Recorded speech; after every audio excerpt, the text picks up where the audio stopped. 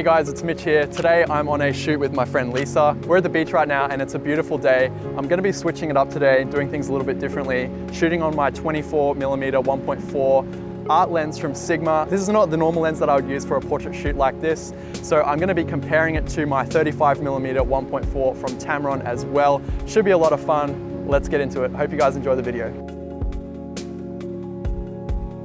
The day before this shoot, we had one of the most amazing sunsets I've ever seen in my life. I was really hoping that we would get another one the following day. However, we didn't quite get the clouds that I was hoping for. My main goal with this shoot was to capture the sunset and also a beautiful portrait of our model, Lisa. I thought that 24mm would be perfect since it captures so much more of the background than your traditional portrait lens, and I thought it would be the perfect opportunity to try out a different lens than usual. Love it.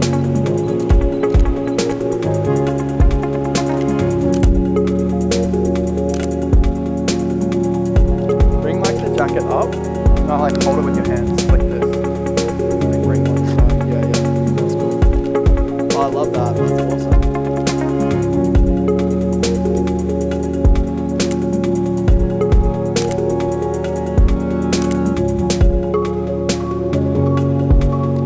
Yeah, keep looking out that way, that's good.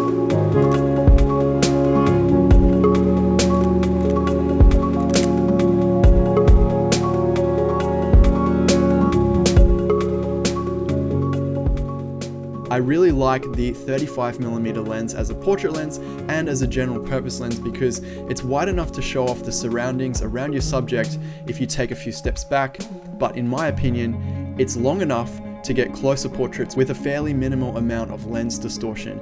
It's sort of the perfect trade-off, and overall I just really like the look of the photos you can get with it, especially when you shoot at the most shallow aperture of 1.4. Hold that right there, I'm going to switch to the other lens. Alright, I'm going to get Lisa to walk out onto the wet sand and then create sort of like a reflection as well as seeing her footprints in the photo. So, oh shit, and we got a dog and it's just ruined that shot. Alright, do you want to go for a walk now? This is good, yeah.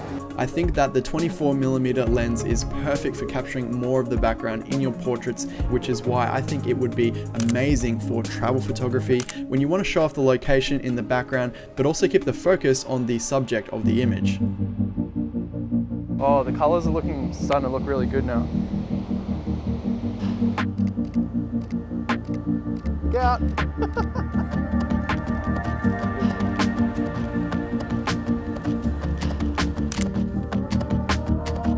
More with your chin. I know it's weird, but it's looking beautiful. And then one looking here for me. I think it's definitely not for close-ups. The closer you go to your subject, the more that you're going to be elongating the outer edges of the frame. So for portraits, stick to center framing so that you don't exaggerate that effect.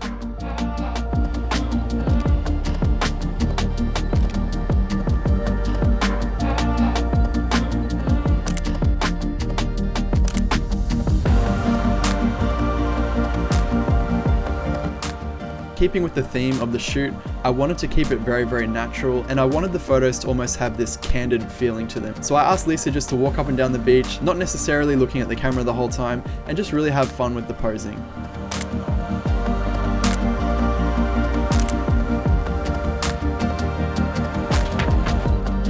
Come.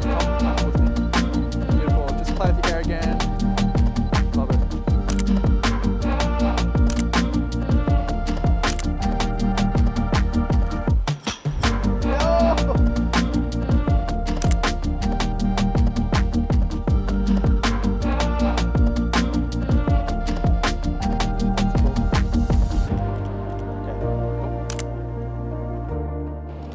Do you want to do like more of a curled up sort of pose, maybe facing towards the ocean a bit more?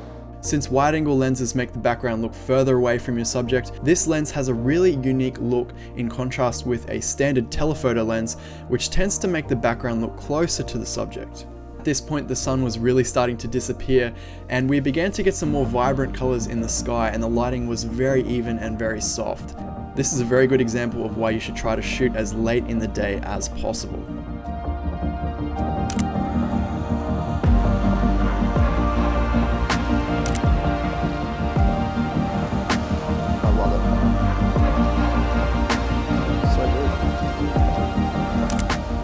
Here you can see the difference between the amount of background you're able to show with the 24 versus the 35. A little walk down this way. Just keep going that way. Yeah.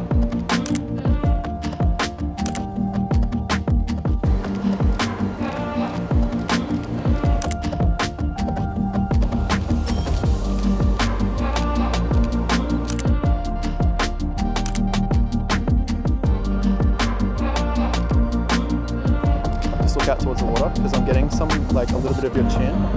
No, bring your chin down, that's good. Yeah, just normal. Yeah. Okay, any jewelry brands? Hit me up. I've got you. Bring this hand down a little bit. Yep, good.